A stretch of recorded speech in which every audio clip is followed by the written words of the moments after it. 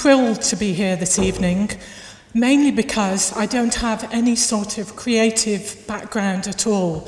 But as hopefully you'll see from the project that I've been involved with several other creative people, we've managed to kind of bring this burn to life and create creative things. So the burn starts in Dundee, in the Sidlaws, and runs through to Monteith. But most of the work that we've been involved in doing has been in the communities of Douglas, Fintry, Linlathen, Kirkton, Mill of Mains, and the areas around there. So we're a community volunteering project working on the green spaces along this burn. My passion is to reconnect people to nature. So this gives us a whole view of what the burn looks like, and you'll see some other images that follow. So what we do is start with people's passions and interests and try and put a twist on them to enable them to deliver practical projects that make a difference to the individuals involved, to the wider green space and the environment, and also to the communities as well. But what we tend to do is add that tinge of creativity. As you can see from all of these images, there are plenty of people involved. We work with 100+ volunteers, and all of our ideas come from local people's ideas. And this is one from a chap who's a gas fitter up the Cleppington Road. He's passionate about geology.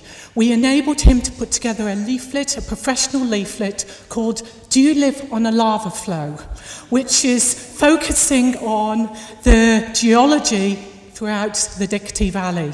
I've got copies that I'm happy to give away.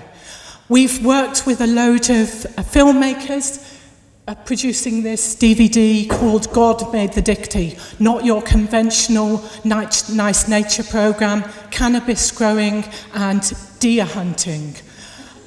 Dundee College folk there painting the bridges. We run a regular conservation group. Remember, if you've got anybody who's interested, volunteering, not only doing wildflower meadow planting, tree planting, but also wild food sessions, collecting a whole variety of things. We also run a lot of biological surveying sessions, surveying flooding, butterflies, squirrels, and also odd pieces of archaeology that you can find along the burn. Anything using local people's ideas. There's always a nice spin in there. We produce a lot of really good publications that I've got this evening. One is called She Feeds the Sea, a load of poems and writings about the burn. I've got a load of family activity books there as well. We've also got somebody else who's working with us called Nikki, who does art projects. Now this is art projects for anybody in the outdoors, using painting, mosaic, sculpture, little people to engage people with their natural environment, any way to bring people in and explore the area. Mosaics are another key area that we've used.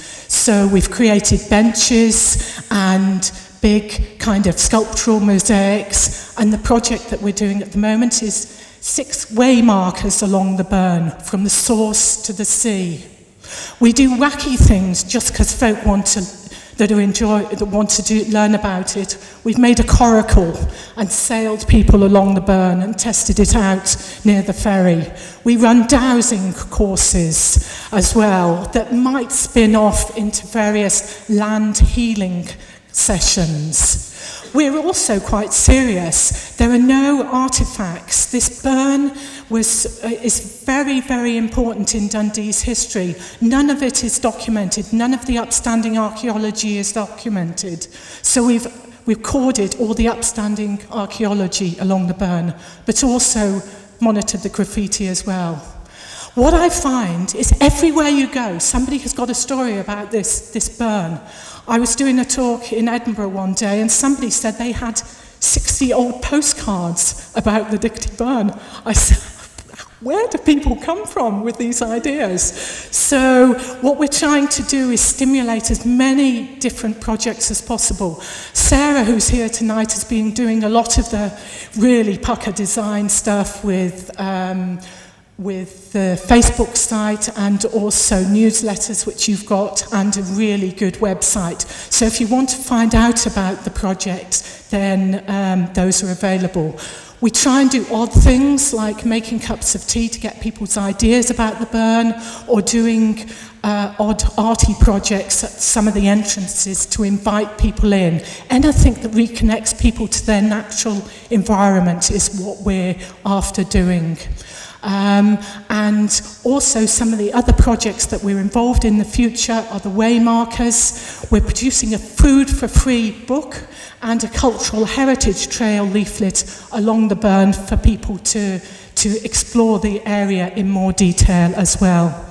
And also, what I want to finish with is a project that we're going to run on the 6th of April.